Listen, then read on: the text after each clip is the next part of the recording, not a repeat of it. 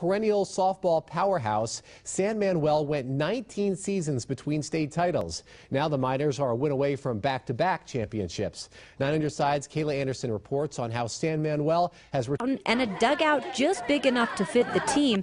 The San Manuel Miners aren't flashy, but they don't need to be. We're like sisters, can't break us apart. We just get along so well, so we just have that bond. This year, the team, who at times was barely recognized, has a big target on its back. The Miners are going for their second straight Division IV softball title. Head coach Deanne Brewer has helped bring this program back. Back in the 70s, the 80s, early 90s, we were a powerhouse in softball, so having that run again, I mean, it gives us a lot of pride. Competing with bigger programs, found a way to get it done. We have to keep the intensity. We can't have down days. We always have to have, perfect days. And there are those doubters that say going back to back is nearly impossible for a smaller school.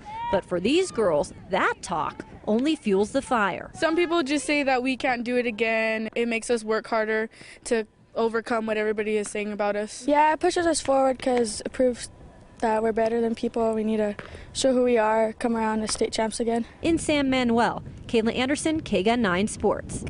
And Saguaro Baseball has a big game tonight at 6:30 up in the Phoenix area against Greenway. We are expecting to have highlights at 10 o'clock tonight.